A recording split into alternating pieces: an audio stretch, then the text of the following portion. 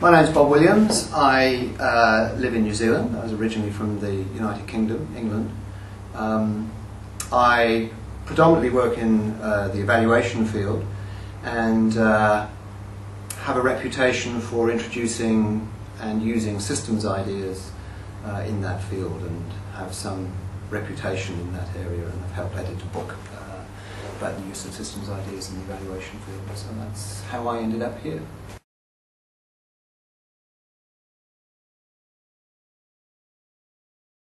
The process I thought was fantastic. One of the things that I find as I too run workshops on the potential of systems ideas in evaluation.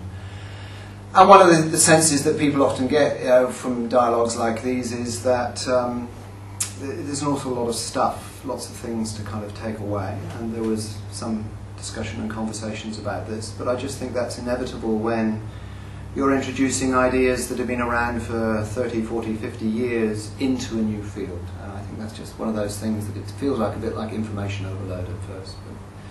But no, it's a great dialogue, and I too learned heaps from it.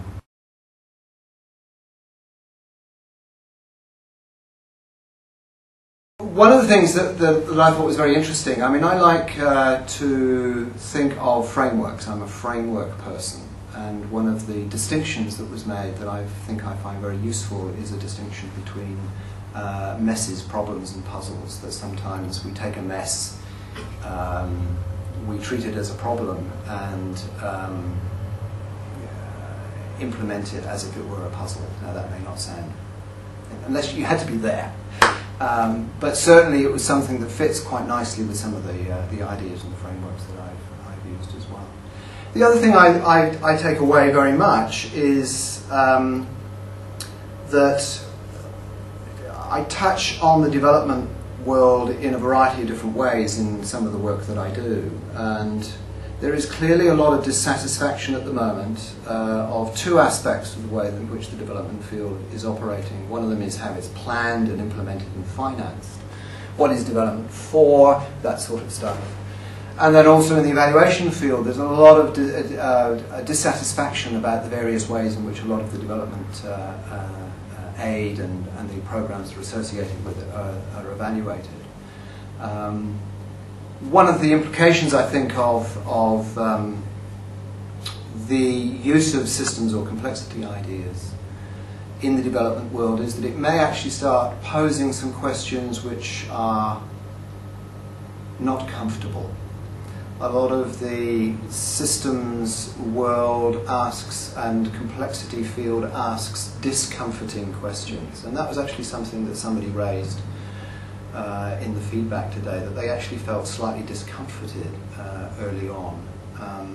But there's no doubt that people are in the development field are looking for alternatives to the current way in which development is planned, managed and understood. And by the look of it, people really did feel as if there were some aspects of the systems and complexity field that could be useful to address some of those issues.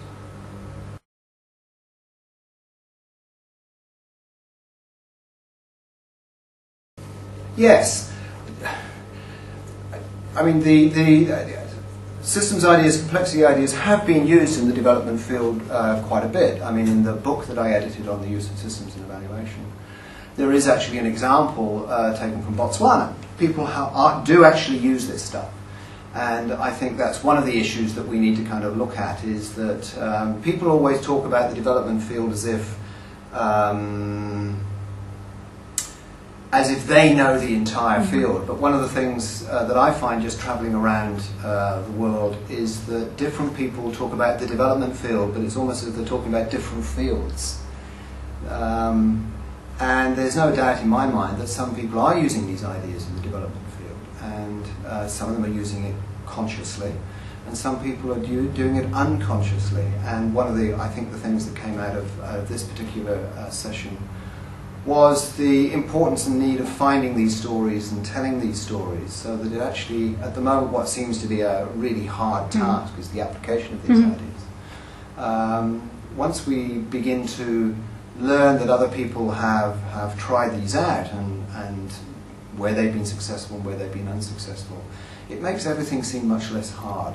I used to be a community worker in inner London many years ago, and one of the things that I found was that it was often, even in local authorities, local councils that thought they were radical, they actually really liked to be second and not first. So I think there's an element here, as if we can find examples, at least people don't feel as if they're really sticking their necks out, that someone has done that for them, and to some extent, yes, it's perhaps a little safer. It's not quite as radical as we thought it was.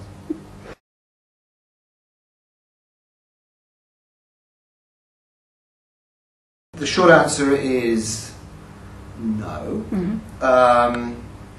Because most of the sort of practical approaches that were described here I've come across before. But what I've gained is a deeper understanding of some of those issues and some of that practice, and it will be enormously useful to me.